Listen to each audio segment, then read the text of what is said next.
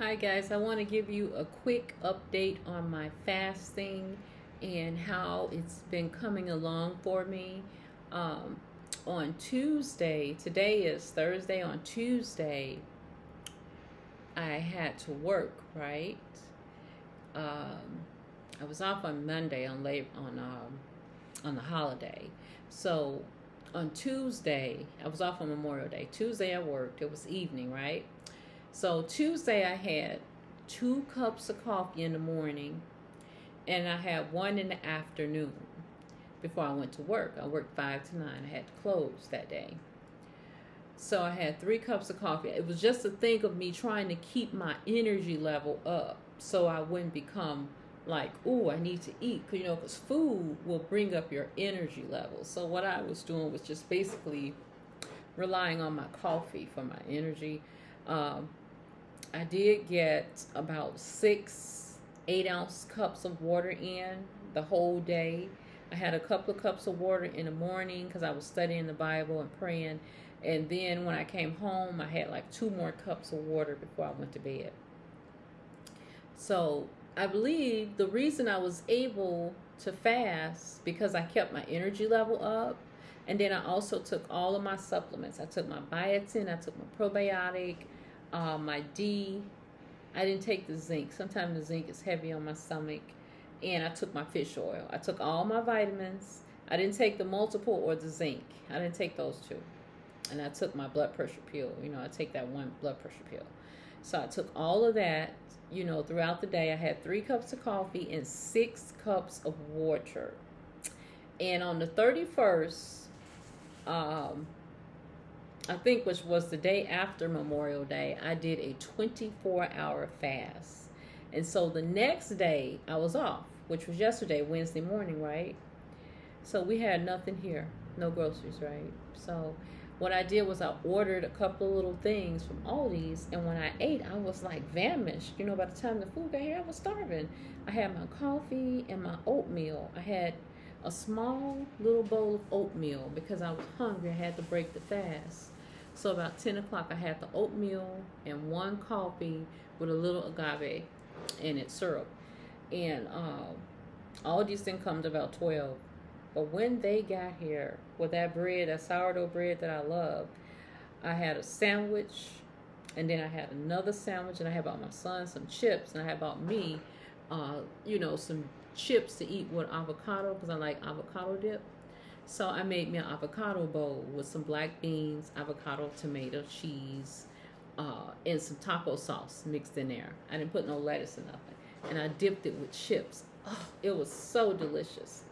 I'm going to tell you something. When you do a whole 24-hour fast, the next day, your body will be trying to get calories in.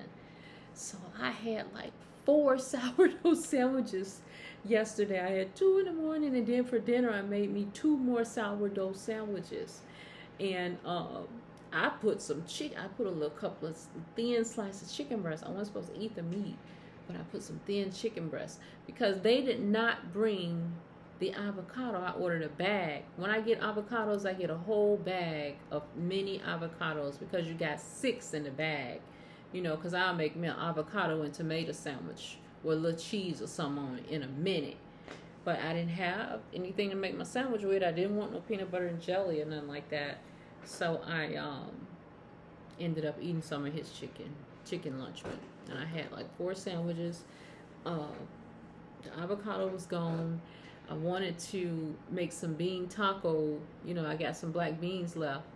And I was thinking of making some bean tacos, but didn't have a real taste for that.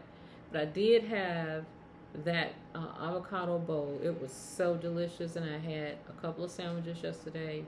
Now today I'm supposed to do another alternate day fast, right? This morning I think I had coffee, water, and that was it. That's all I had.